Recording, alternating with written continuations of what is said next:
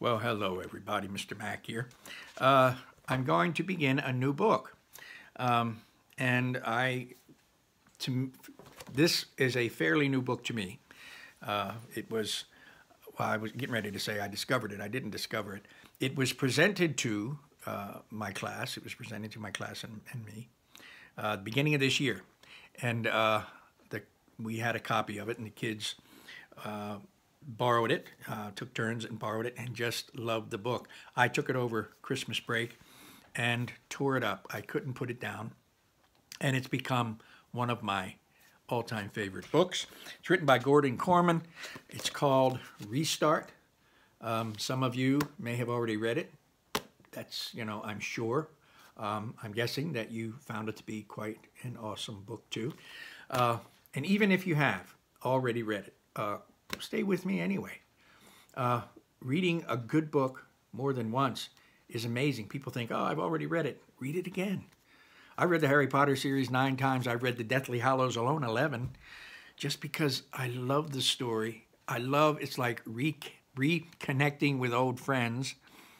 Not to mention that you see things, you hear things, you smell things, you taste things. You use all your senses when you're a reader that I never saw or smelled or tasted or touched or whatever before, every time I read a new book.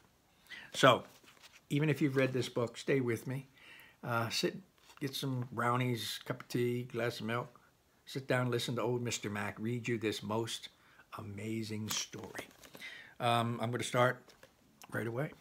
And I think you're going to enjoy this. I really do. It's a good story.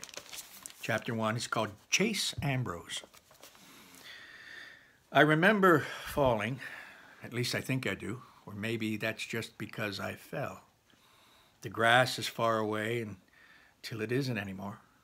Somebody screams, "Wait, that's me." I brace for impact, but it never comes. Instead, everything just stops. The sun goes out, the world around me disappears, and I'm being shut down like a machine. Does this mean I'm dead? Blank. Throughout the book, throughout many good books, there are these time jumps. Oh, right there's a time jump. The light is harsh, fluorescent, it's painful. I squeeze my eyes shut, but I just can't keep it out. It's an explosion. Voices are babbling all around me. You can't mistake the excitement. He's awake. Get the doctor. They said he'd never... Oh, Chase, doctor. I try to make out who's there, but the light is just killing me. I thrash around blankly, wildly. Everything on my body hurts, especially my neck and my left shoulder. Blurry images come into focus. There's people everywhere, standing and sitting in chairs. I'm lying down. There's a sheet over me, white, which makes the brightness even worse. I raise my hands to cover my face, and then I realize I'm tangled in wires and tubing. A clip is on my finger, and it's tethered to a beeping machine next to my bed. And there's an IV hanging from a pole beside it. Oh, thank God! The lady beside me is choked with emotion. I can see her better now. Long brown hair, dark-rimmed glasses. When we found you lying there... That's all she can manage before she breaks down crying, and a much younger guy puts his arm around her. A white-coated doctor bursts into the room. "Welcome back, Chase!" And he exclaims and picks up my chart, my clipboard at the foot of my bed. "How do you feel?" How do I feel? Like I've been punched and kicked all over every inch of my body. But that's not the worst part. How am I supposed to feel when nothing's making sense? Where am I? I demanded. Why am I in a hospital? And who are these people? The lady with the glasses gasps. "Chase, honey," she says in a nervous voice. It's me, Mom." Mom? Doesn't she think I know my own mother? "I've never seen you before in my life," I bluster. "My mother is..." My mother is, and that's when it happens. I reach back for an image of my mom, but I come up totally empty. Ditto, dad, or home, or friends, or school, or anything. It's a blank. It's the craziest feeling. I remember how to remember, but when I actually try to do it, I'm a blank. I'm like a computer with its hard drive wiped clean. You can reboot it, and operating system works just fine. But when you look for a document or a file to open, there's nothing there. Not even my own name. I'm Chase? I asked. And while my other questions sent murmurs of shock around my hospital bed, this one greeted me with silent resignation. My eyes fall on the chart in the doctor's hands, and on the back of the clipboard is written Ambrose, Chase. Who am I? A mirror, I exclaimed. Somebody, just give me a mirror. Perhaps you're not ready for that, the doctor says in a soothing tone. The last thing I'm in the mood for is to be soothed. A mirror, I snap. The lady who calls herself Mom fumbles through her pocketbook and hands me a makeup compact. I open it up, blow away the makeup, and I stare at my reflection. A stranger stares back at me. Time jump. Amnesia. That's what Dr. Korman says I have. Acute retrograde amnesia. The loss of all memory prior to a certain event. In this case, me taking a swan dive off the roof of our house. I know what amnesia is, I tell him. So how come I remember a random word like that, amnesia? But I can't remember my own name, my own family, or why I was climbing on the roof. Why? That I can answer, supplies the younger guy, who turns out to be my older brother, Johnny, a college student home for the summer. Your room has that big dormer window. You just open it up and crawl out onto the eaves. You've been doing it for as long as you can remember. Did anybody warn me I might break my neck? Oh, only since you were about 6, my mother puts it. I figured if you survived this long, it was time to stop worrying. You were such an athlete. And her voice trails off. Amnesia can be an unpredictable thing, the doctor says, especially with a traumatic injury like this one. We're just starting to understand which parts of the brain control which life functions. But for all we know, it has nothing to do with geography. Some patients lose long-term memory and some lose short-term memory. In your case, the damage seems totally confined to your sense of who you are and what happened in your life up to the point of the accident. Lucky me, I say bitterly. Korman raises his eyebrow. Hey, don't knock it. You remember more than you realize. You can walk, you can talk, you can swallow, and you can go to the bathroom. How'd you like to have to relearn everything? Even how to put on shoes, how to put on pants, how to put one foot in front of the other. The bathroom part is definitely an upgrade. They say I was in a coma for 4 days before I woke up. I can't say how the bathroom side of things was taken care of during that time, but I'm pretty sure I had nothing to do with it. Maybe I'm better off not knowing. The doctor checks a few readings on my monitor, making notes on my chart, and then regards me intently. Chase, are you absolutely certain you can't remember anything at all from your life before you regained consciousness? Are you sure? And once again, I peer back into the nothingness. That's where my memory is supposed to be. It's like reaching into a pocket for something that should be there but isn't. Only that something isn't keys or a phone. It's your whole life. It's bewildering and frustrating and terrifying all at the same time. Try harder, I tell myself. Try harder, I push myself. You just didn't whoosh into being when you came out of the coma. You're in there somewhere. Find you. A vague image starts to form, so I bear down, concentrating with all my might, trying to wrestle it into focus. What is it? Johnny asked breathlessly. At last, the details sharpen into view. I see a little girl, maybe 4 years old, wearing a blue dress with white lace. She seems to be standing in some kind of a garden. At least she's surrounded by greenery anyway. Well, there's this girl, I begin telling them, struggling to keep the picture in my head. Girl? Cooperman turns to his mother. Does Chase have a girlfriend? I don't think so, Mom said. No, it isn't like that, I insist. This is a little kid. She's like 4. Helene? My mother asks. The name means nothing to me. Who's Helene? Dad's kid, Johnny supplies, our half-sister. Dad? Sister?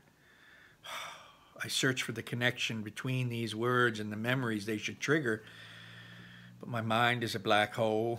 There might be a lot in there, but I just can't get it out. Are the two of them close? Cooperman asks. Mom makes a face. Doctor. After the accident, my ex-husband came to shout and accuse and punch the emergency room wall. Have you seen him here since then, while his son lay in a coma? That should give you an idea of the relationship between my boys and their father and his new family. I don't know any Helene, I volunteer. But you can't go by me because I don't know anybody. This is just a little blonde girl in a blue dress with white lace, kind of dressed up like maybe she's going to church or something, but why I remember her and nothing else, I can't tell you. Definitely not Helene, Mom concludes. She has dark hair like her mother. I turn to the doctor. Am I going crazy? Of course not, he replies. In fact, this little blonde girl suggests that your memory isn't gone at all. It's only your ability to access it that's been changed or damaged. I believe that your missing life will come back to you, or at least some of it will. This girl might be the key. Now, I want you to keep thinking about her, who she is and why she's so important, that you remember her when everything else has disappeared. You know, I do honestly try, but there are too many other things going on. Now that I'm not dead, the hospital is suddenly in a big hurry to get rid of me. Dr. Cooperman runs tests on every part of me except my left earlobe. Turns out my brain may be short-circuited, but the rest of me still works pretty good. So, Doc, how come I ache all over? I hurt everywhere. Muscular is his diagnosis. From the fall, or should I say, and he chuckles at his own joke, the sudden stop at the bottom. Tack on 96 hours of complete inactivity, and you stiffen all over. It's perfectly normal. It'll pass. My only real injuries are a concussion and a separated left shoulder. Turns out my bad diving form saved my life. My shoulder hit the ground a split second before my head, absorbing just enough of my hard landing, to keep the impact from killing me. Mom brings clothes for me to change into. I suppose I shouldn't be blown away that they fit. They're my clothes, after all. But, of course, they're new to me. I can't help wondering if I have a favorite shirt or a super broken-in pair of jeans. I don't remember the car either. It's a Chevy van. Or the house. I take the opportunity to fill in a few blanks about myself. I'm not the child of millionaires, that's for true. I have no great love of cutting grass, or maybe that one's on Johnny. I've got an excuse. I can't cut the grass because I've been in a coma. I note the window I must have climbed out since it's the only one with roof access. And for some reason I expected it to be higher, and I'm a little embarrassed, like it's an insult to my manliness that such a puny fall scrambled my brains. When Mom opens the door, a chorus of voices cry out, "Surprise!" A makeshift banner hangs across the living room. "Welcome home, Chase." A heavy-set man about Mom's age steps forward and folds me in a crushing bear hug and rubs his knuckles up and down my head. "Good to have you back, son."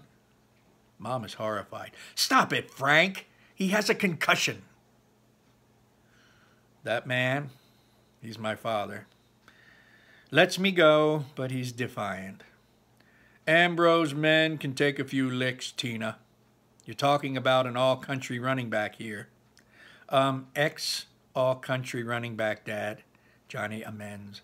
"You heard the doctor. Chase can't play football this season." "Dopey doctor," the father says. "What does he weigh? Only what, 40? $140 soaking wet?" And he faces Mom. "Don't turn him into a wimp like you did Johnny." "Thanks. Means a lot," his brother said. "Why are you here, Frank?" My mother's quickly losing her patience. "How many times have I asked you not to use your key anymore? This is not your house, and it hasn't been for a long while." I pay the mortgage on this place," he growls.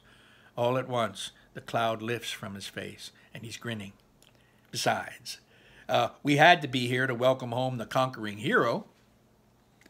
"Falling off a roof doesn't make me a hero," I mumble. I can't put my finger on it, but there's something about my dad that makes me nervous.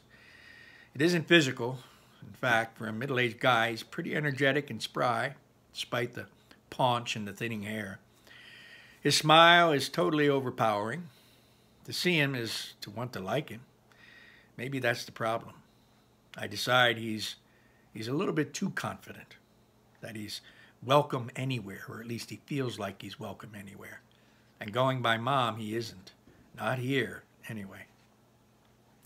He brought his new family, a wife named Corinne, who doesn't look much older than Johnny, and Helene, my 4-year-old half-sister. Mom was right. Helene's definitely not the girl in the blue dress.